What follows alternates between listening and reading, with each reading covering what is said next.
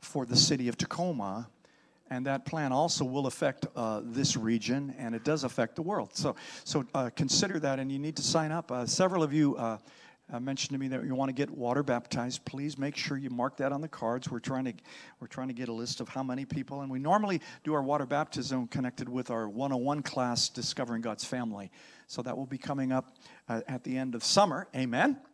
It's going to be good together. So how many are anticipating this fall, there's going to be new families coming. All sorts. And you have to be ready to give up your seat. And I know that creates a problem for a lot of people because you get comfortable where you're at. And I'm really praying, God, our room is just so small. All I know how to do is to go to double services, 2 services. I really don't want to do that because I love to be together. I've been in churches where you have multiple services before, and what happens is you connect with certain people, but there's other people that you never see because they're in another service. Amen.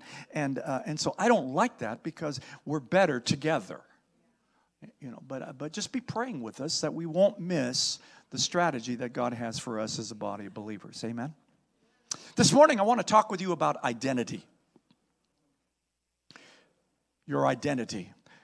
And I would ask you the question, do you know who you really are? As you look at the story of the prodigal son, he made a lot of mistakes, didn't he, the son? And he ended up in the pig pen. But then he woke up and he came to his right mind. And he remembered who his father was. Look at this verse, Luke 15:17.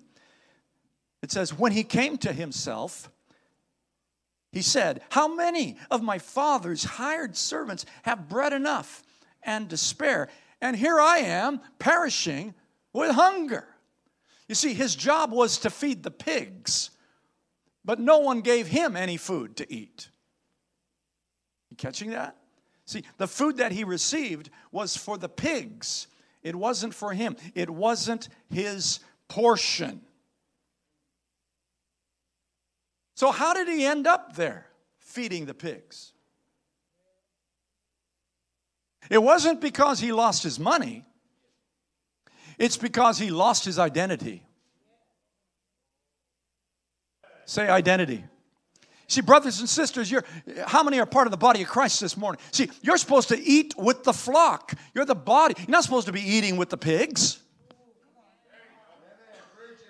Come on, get this. You're a son. You're a daughter of the Most High God. So something happened in this young man's heart. What happened is covetousness entered in. It's a big word. The desire for other things. The desire for a better life. And this desire so gripped him, it caused him to lose his identity. Do you realize this morning you're surrounded by a culture that demands your attention? And they're trying to tell you all the time, you need what I have. You need this. Hallelujah. They either try to make you feel guilty or make you fearful so that you'll get what they have. How many know what I'm talking about? If you need this. If I only get this, then my life will be better. But once you start down that road, once you start down that way of thinking, what are you doing? You're losing your identity. God has given you as members of the body authority this morning. Remember, Jesus taught to his disciples, and in Luke 12, he says, take heed. That means pay attention. Wake up. Take heed and beware of what? Covetousness. For one's life does not consist in the abundance of the things he possesses. See, life is not about what you have. The things that you possess does not create your identity. Write this down. Who you are determines what you have. Write it down. It's not going up on the screen. Who you are determines what you have. You see, Satan is never interested in what you have. He only wants to make sure you don't know who you are. How many of you know you belong to Jesus this morning? Come on, lift your hand. How many of you know that God is your Father this morning? How many sons and daughters are here today? My Jesus. You must know this. And you will never find your portion, what God has for you, by eating with the pigs. God has more for you than this. The last thing Jesus said to his church before he left, actually it wasn't the church yet, because the church wasn't birthed until the day of Pentecost. But the last thing he spoke before he ascended, we see it in Mark 16. Jesus said, go into... That can't be right. Just go to your family, just among yourselves. No, go into all the world, say all the world, and preach the gospel, the good news, to every creature. Now that word creature doesn't mean armadillos. It's talking about every living human being. Everyone. Amen? And look what he says. We don't like this. This is not very American. But he who believes and is baptized will be saved. And he who does not believe will be... Uh-oh. Are you a believer? If you're a believer, then this is your commission. This is our commission as a church. You see, who you are determines what you have. Amen? If you are a believer in Jesus Christ, then new things attach themselves to you. You have new things. In fact, they follow you around. Look at the very next verse. He said to his believers, and these signs will what? Follow those who believe. In my name, they will cast out demons. They will speak with new tongues. They will take up serpents. And if they drink anything deadly, it will by no means hurt them. They will lay hands on the sick, and they shall recover. Hallelujah. That's what believers do.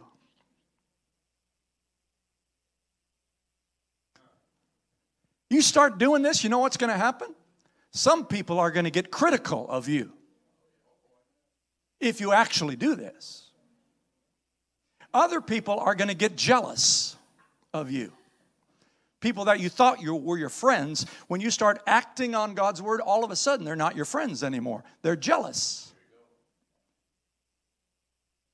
And then other people will try to copy what you do. Why? Because of the results they see you getting. They don't have the heart, but they want the results that you're getting. Come on, is this good? But Jesus said that this is what believers will be doing. Amen. Now you know the story in the book of Acts. Look at Acts 19. Very important. Look at this, what God says. Now God worked unusual miracles by the hand of Paul. Say unusual miracles. Then he describes what it is. So that even handkerchiefs or aprons were brought from his body to the sick, and the diseases left them, and the evil spirits went out of them. Hallelujah. Now, no handkerchief has any magic power. But God will do unusual things to get people's attention, to get people who don't believe to start believing. See, most people in our culture today are put up with Christians. But they don't really believe that there's a living God that cares about them. And that if you believe that, then there's something wrong with you. You're mentally deranged. Is this okay? Can I be blunt with you? So God does unusual things to jar against that spirit of unbelief so that they'll begin to think, oh, how did that happen? You see, God wants every unbeliever to become a believer. For God so loved the world that he gave. Amen? So God will use whatever he puts in your hands to do unusual things. All you have to do is be believing God. Amen? Amen. Amen. So in this story, look at the very next verse. It says, then some of the itinerant Jewish exorcists took it upon themselves to call on the name of the Lord Jesus over those who had evil spirits, saying, we exorcise you by the Jesus whom Paul preaches. And also there were 7 sons of Sceva, a Jewish chief priest, who did so. You see, everybody was using the name of Jesus, not just Paul. Why? Because they saw what Paul did, and they saw how it worked. Interesting thing about the 7 sons of Sceva. See, Sceva would be like a pastor today. And so this pastor had 7 sons. If you want to find a problem anywhere, just look at the PKs in the church. How many know what I'm talking about? They're not there because they're hungry for God. They're there because their dad has a calling on their life. Amen? Is this okay? Can I meddle a bit? So... So these people were trying to use the name of Jesus because they saw Paul do it. But I want to encourage you this morning, church, the name of Jesus has no magic power.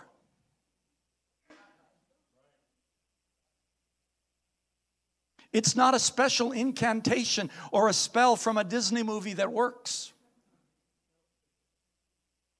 In fact, brothers and sisters, you don't have any supernatural power apart from Jesus. Amen? We must understand the reality of our life. You and I were born into a sin-filled world. You and I received the curse of sin. Amen?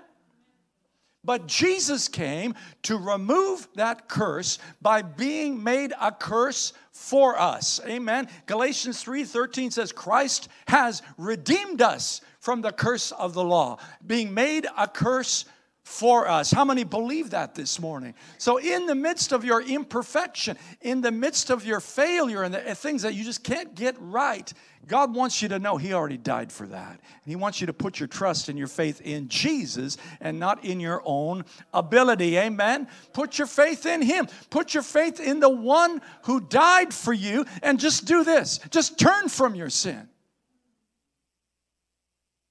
You see, the devil lies to you all the time and tells you, you can't get free from this. You can't get free. That sin that easily besets you, you'll always have that problem. Once a sinner, always a sinner. You realize there's psych books written today that tell you that? Whatever your sin is, you can never escape it. That's a lie of the devil.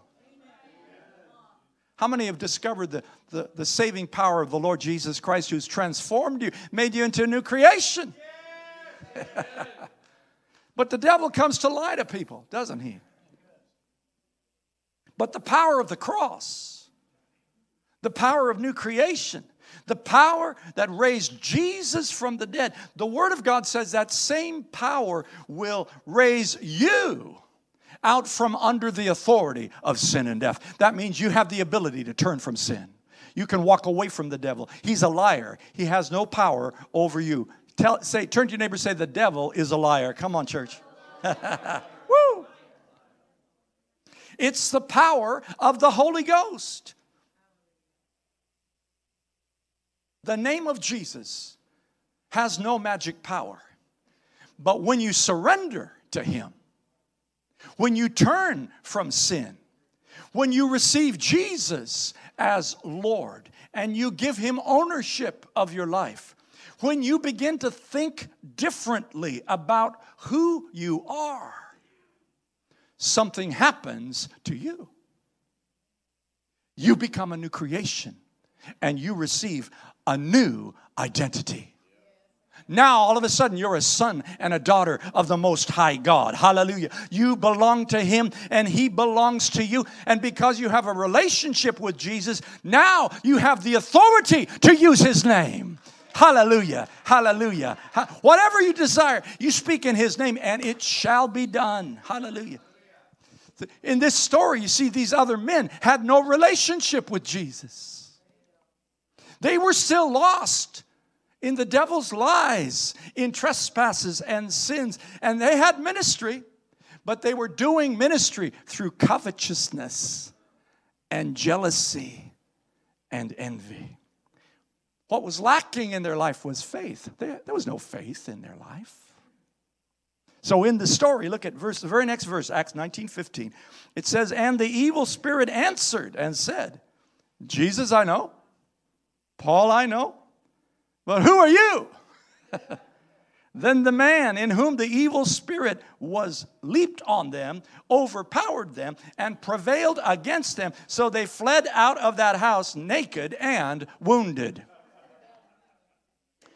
You try to play with the devil apart from Jesus, you're going to get stripped bare and you're going to end up getting wounded.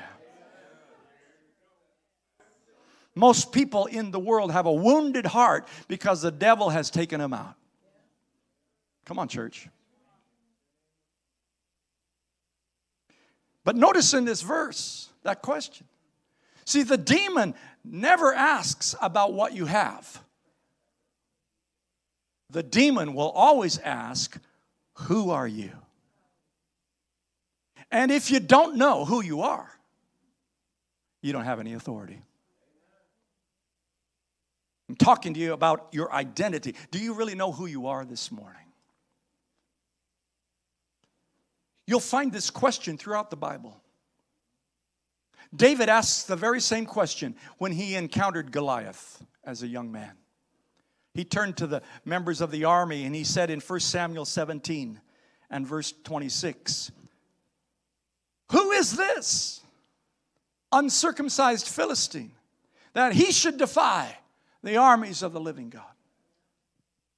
See, the armies of Israel had given in to the spirit of fear. How many have had fear come into your life? You don't have to give in to it. God has not given you a spirit of fear, but of power and love and a sound mind. But if you don't know that, fear will take you out. That's what happened to the army. Saul was comparing their weapons with the size of Goliath's weapons. Saul was looking at his ability, but David wasn't doing that. He was only concerned about his identity. David never looked at the size of the giant. He looked at his identity. Look at the question. He said, who is this? He knew who Goliath was better than Goliath did.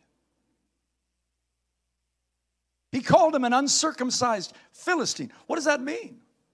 Goliath, I know who you are, and you know what? You don't have any covenant with the living God. I have a covenant with the living God, and you don't. David knew his identity. Now, Goliath taunted David, amen, but David knew who he was. And in verse 45 of 1 Samuel 17, it says, David said to the Philistine, you come to me with a sword, with a spear, and with a javelin, but I come to you in the name of the Lord of hosts. Hallelujah. The God of the armies of Israel, whom you have defied. This day, not tomorrow, I'm going to go home and pray about it. No, this day, the Lord will deliver you into my hand, and I will strike you and take your head from you. And this day I will give the carcasses of the camp of the Philistines to the birds of the air and the wild beasts of the earth, and all the earth will know that there is a God in Israel. You see, David wasn't just looking at Goliath. David was looking at the entire army that was there. Look at the next verse. Then all this assembly shall know that the Lord does not save with sword and spear, for the battle is the Lord's, and he will give you into our hands. Brothers and sisters, I decree over you today, the battle is the Lord's, and God's going to give something new into our hands today in Jesus' mighty name. Come on, give him a praise this morning. Give him a praise this morning. I want you to know who you are. I want you to understand what God is doing. God won a mighty victory that day, didn't he? And he won it because he had one man who knew his identity. One man that had relationship with God. One man that was willing to stand in the gap. See, brother, Dr. Greg, he shared on this last week. You know, God always works through you, but not for you. Again, it's not going up on the screen. You better write it down. God always works through you, but not for you. Only the man and woman of faith will stand when everyone else is running. Come on. Only the believer will have signs following because everyone else is running away. Are you getting this? When the Goliath of your life comes, you're supposed to stand. And not just stand and put up with him. No, there's no tolerance in the kingdom. I had to say it. Is that all right?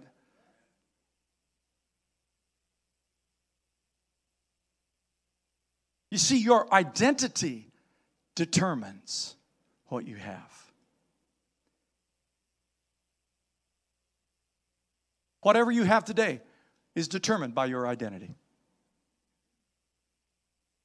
Secondly, your identity determines the things you do. When the young man woke up, he decided, I can't feed the pigs anymore. I've got to go back to my father's house. I don't belong here. You see, when you know you are a believer, a whole new set of signs just start following you. Amen? Isn't this good? Hallelujah. Hallelujah. Brothers and sisters, catch this. You do not create your own identity. Your identity always comes from your Father. Your Father is the source of your identity, not you. Got to remember the local church, the body of Christ, that's God's idea. Amen? And God placed me here as father of this house. That wasn't my idea. That was His idea. It's not just a job that I do, and when I'm done, I'm going to just walk away. I don't understand how pastors can walk away from their flock. I don't get that. So I'm a different kind. I'm not a hireling. I'm the father of the house. Is that okay? Is that all right? See, identity comes from Jesus, not the things that you possess. So many Christians in this hour, they're bouncing from church to church, looking for a better place, more advantage where their ministry can be fulfilled. But in the process, they run around hurting one another, judging one another, elbowing people out of the way because they want their shot. If you move from church to church all the time, you've lost your identity. There's a better way to live. God's going to lead you, and He's going to go before you and make a way where there is no way. Just remain planted in the body of Christ where God planted you, and you watch what will happen as you do that. God is faithful. He's not a man that He would lie. How many know that? See, your Father is the source of your identity, not the church. Satan is never interested in what you have. Only in who you are. I love this. Even if you make a mistake, the Spirit of God never comes to intimidate you. It's not part of His nature. So don't be afraid. You don't have to hide. You don't have to pretend you're something you're not. But just recognize jealousy will come and try to take you out. Envy and covetousness will come to try to confuse your identity. But just remember this. God loves you. God loves you. Turn to your neighbor and say, God loves you. He never will intimidate you. It's not what He does. And when you know who you are, the world will never intimidate you either. And just like David, the Spirit of God will rise up within you. You'll have wisdom, and the enemy that stands against you will be removed in Jesus' name. Hallelujah. Hallelujah. Oh, you know this is good. So in the prodigal son, let's go back to the story of the prodigal. When he remembered who he was, he returned to his father. Maybe you're here this morning and you feel that the devil's lied to you, I'm just too far out there. I can't return even though I want to. No, it's never too late to return. Amen? And so look at this story in Luke. When he returned to the Father, it says, and the Son said to him, Father, I have sinned against heaven and in your sight, and am no longer worthy to be called your son. That sounds like repentance to me. What do you think? That sounds like confession. But notice what the Father says. But the Father said to his servants, bring out the best robe and put it on him, and put a ring on his hand and sandals on his feet. What was happening, if you understand the Middle Eastern culture, when the Son returned, the Father was giving him his identity. The identity of the Father was being given back to him in these three things: the robe, say the robe, the ring, and the shoes. Brothers and sisters, when you come to your senses, aren't you glad you? When you come to your senses and wake up and give your life to Jesus, you know what the first thing he does? He gives you his robe of righteousness. This morning, you must know that you are kings and priests of the living God. And as priests in this world, you get to present Jesus to humanity.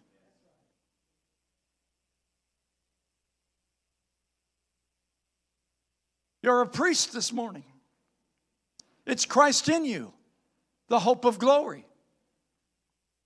He gives you his robe. You walk in his righteousness, not your own, right? You see, your identity is tied to his righteousness, not yours. Look at 1 John 1:8. 1 John 1:8 says, look at this. If we say that we have no sin, we deceive ourselves. And the what?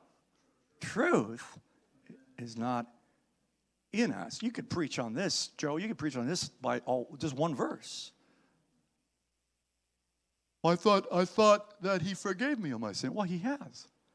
But if you think you don't have any sin, you're not thinking straight, are you? See, it's not a question of sin. The issue in this verse is unconfessed sin. When you try to hide things, when it's unconfessed, then you can't apply his forgiveness to your life. Because that thing is still alive in you. How many know what I'm talking about? And so you prevent the process of forgiveness from working. Amen? You prevent it, not God. Amen? See, God gives you his robe of righteousness to wear in spite of your imperfection.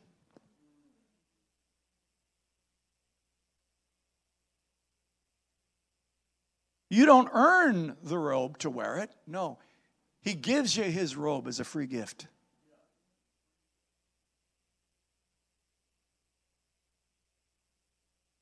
So you're a priest, but you're also a king. Say king. As a king, there's a group of people you're supposed to serve.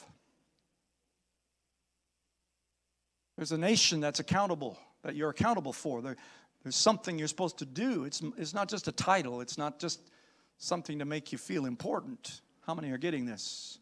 We see in Romans chapter 5, Paul says, if by one man's offense death reigned through the one, much more those who've received the abundance of grace and the gift of righteousness are going to reign in life through the one, Jesus Christ. Oh, hallelujah. So only kings have the ability to reign. Jesus has already defeated every enemy you will ever face. They're a defeated foe. Say defeated foe. And what is God doing? He's taking you from eating with the pigs. He's taking you back as a son. And He wants to change your identity. Quit looking for the crumbs. You don't eat under the table. You're a king and a priest. You eat at the table this morning. Hallelujah. Hallelujah. Hallelujah. You're not a slave. You are a son this morning. And God places His robe of righteousness upon you. Just lift your hands. Let Him put that robe on you right now. Just dare to believe God. That's only one of three. The Father also gave the Son a ring. Say ring. When a person carries a ring, that ring represents authority. That was not the Son's ring. It was the Father's ring.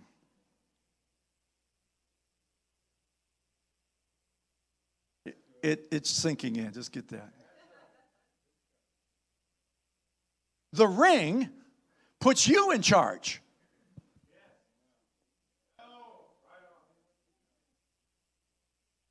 Puts you in charge of what He has given to you. In other words, you have to take responsibility. But just remember, that's not your authority. It's His authority freely given to you because you're a son, because you're a daughter. Oh, see, this world was made for you. God didn't make this world for Himself. This world wasn't made for the devil and for his demons. It was made for you. But only the believer has figured this out. You get to rule and reign as kings in life through the one, Jesus Christ. Come on, lift your hands. Thank God today. Let that spirit of reigning come upon you. Hallelujah.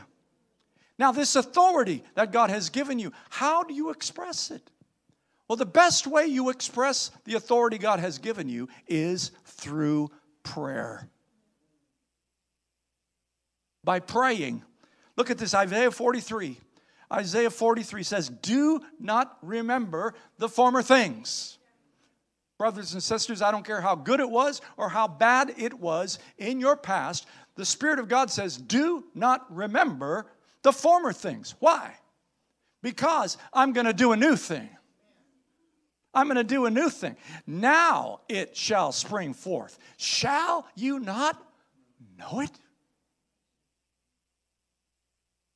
He didn't say tomorrow. He says now. There's a new thing for you even this morning. God wants you to know that new thing. He wants you to forget about the old thing. How does it come? It will come to you as you pray. As you pray. As a king and a priest, God has given you authority. And you'll find it in prayer. Why? God wants you to decree a new thing. You see it in prayer, and then you walk it out. But you have to take your identity. You have to know who you are. You have to take charge of your world through the one, Jesus Christ. Hallelujah, hallelujah. God will strengthen you today to control and lead in your life in Jesus' mighty name. How many believe that? Don't be afraid. It's not your authority, it's His. Jesus said through the Spirit of God in Jeremiah 33, call to me and I will answer you. Isn't that prayer? Call to me and I will answer you and show you great and mighty things which you do not know.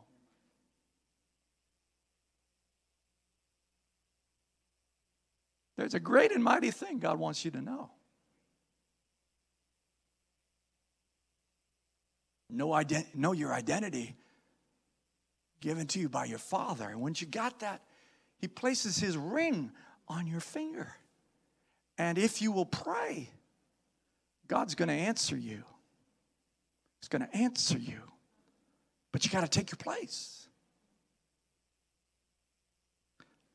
There's an opportunity for each or every one of you. But for you to walk into that opportunity, your prayer contains the opportunity.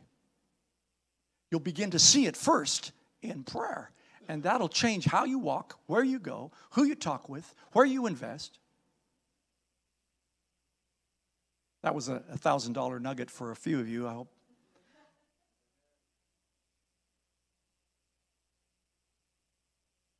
Just let confidence of heaven.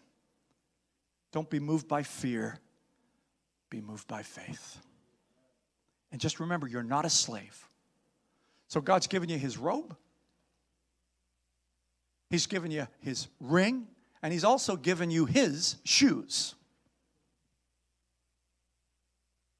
Shoes speak of destiny and speed. Look at Ephesians 6:15. And having shod your feet with the preparation of the gospel of peace. When you got God's shoes on you, you can tread on serpents and scorpions. When you've got God's shoes on you, nothing can prevent you from moving forward. Hallelujah, hallelujah. See, God will always give opportunity to you in every season of your life. I don't care what season you're in. God's going to bless you anyway. He's going to do unusual miracles so that the name of Jesus will be exalted right here in Tacoma. What do you think, church? But I have to ask this question. How many wasted opportunities, wasted dreams, and visions have you overlooked? Take opportunity when it comes to you. Dr. Greg last week was talking about pursuing, overtaking, and recovering all. You see, put your shoes on. It's time to pursue. If you don't pursue, you might miss your opportunity. Take your place. Let God push you forward. Run. Have speed. Don't be a lethargic American Christian. So many vibrant missionaries, they go on the mission field and they come back filled with fire to come back into a lethargic church, and they get depressed and want to quit. Let's not be one of those. Let the fire of God fill you this morning. Hallelujah. Put on that robe of righteousness. Let the ring of his authority be on your hand and be walking in the shoes that God, and don't slow down. Turn to your neighbor and say, I'm going to run. Come on, church. Hebrews 12. We're almost done. Hebrews 12:1. It says, lay aside every weight. You can't run with weights on your feet. Lay aside every weight and the sin that so easily ensnares us. And let us what? Run with endurance or patience the race that is set before us. Hallelujah. We've been running here for 10 years and we're not tired. We're more strengthened today than when we started. We're more focused. We're more determined. We're seeing more clearly what God wants to do, and it's time to run together. Come on, church. But you can't run without his shoes on your feet. Are you running the race tonight? Because if you're running, guess what's following you? Grace is going to follow you, and those signs are going to follow you. Hallelujah, hallelujah, hallelujah. Are you running? Are you on fire? Don't worry about the speed traps. You're going to go right through them in Jesus' name. You're not going to get a ticket. Don't delay. It's not too late for you. Simply wake up and be one who's running in this hour. Make the determination, I'm going to get there first. I'm going to get there first. I know Pastor started this church, but I'm going to get there first. Pastor, just give me Hilltop. I want Hilltop.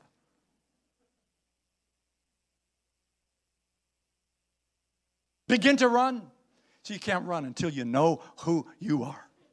Know who you are this morning in Jesus' name. Every spirit of delay, every spirit of fear is broken this morning in Jesus' name. Just close your eyes and lift your hands to the Lord right now. I want you to, it's simple, but I want you to get your identity. Hallelujah. We come against the spirit of fear. Let the faith of God rise in you right now in Jesus' mighty name. Believe God, not the devil. Believe God, not the devil. Everybody, please stand for just a minute. Hallelujah, hallelujah. Amen. This is good. Come on, church. Stay plugged in. I kind of gave you 3 messages this morning. I hope you just got what you needed today. Some of you are here today, and there's just some things in your life you need to confess. You need to speak them off your life because the devil has confused you, and it has put you in a place of being ineffective. And if you simply come to that place of confession, hallelujah, the desire for other things has been stealing your identity. Let that covetousness go. Jesus said your life is not made by those things. So some of you are here today, and you just need to start decreeing that new thing that you're getting in prayer. Some of you have taken your ring off. Put that ring back on your finger. It's not yours. It's the ring from Jesus, and He wants you to begin to rule and reign through Him. Hallelujah. And some of you just simply need to take God at His word and begin to run and pursue that thing before you in Jesus' name. So close your eyes, just lift your hands all over this house. Holy Spirit, we welcome you here. You're doing something amazing. Father God, whatever our hands find to do, you're going to bless it.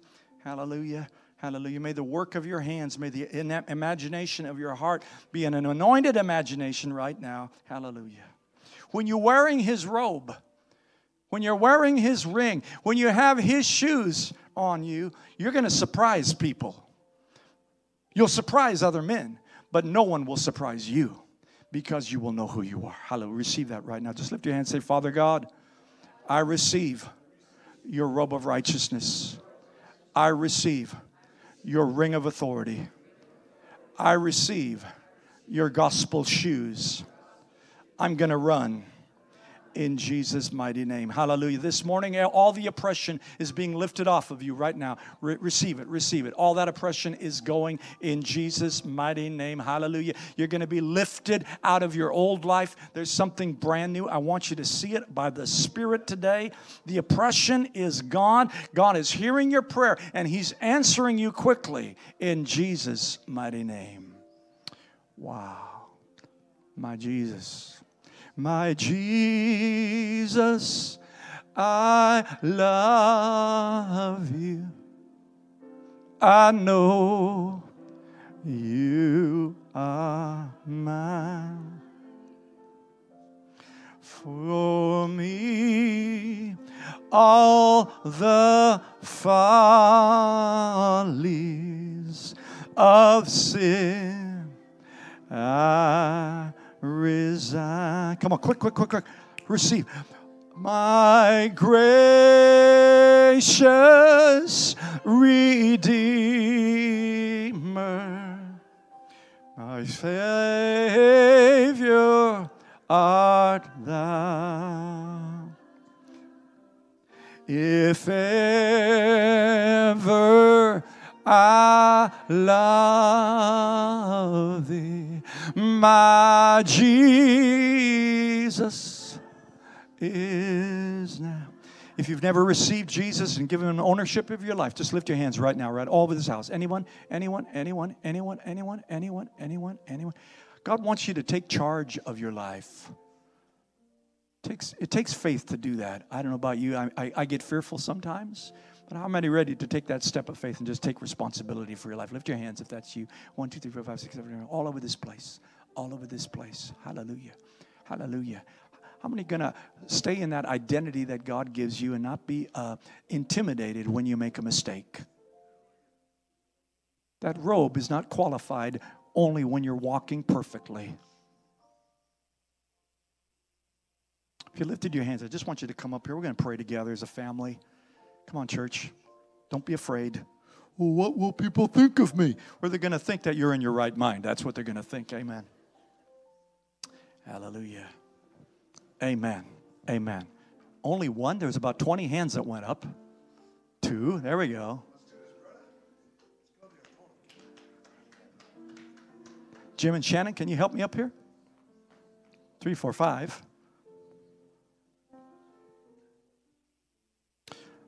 Lord, we just love you today. We just love you today. Jim and Shannon Thornton just did a great job of ministry Friday night. I just really love these young adults. and they're filled with the Spirit of God. Go ahead and minister to these people as the Lord would allow you to, if that's okay. Anyone else?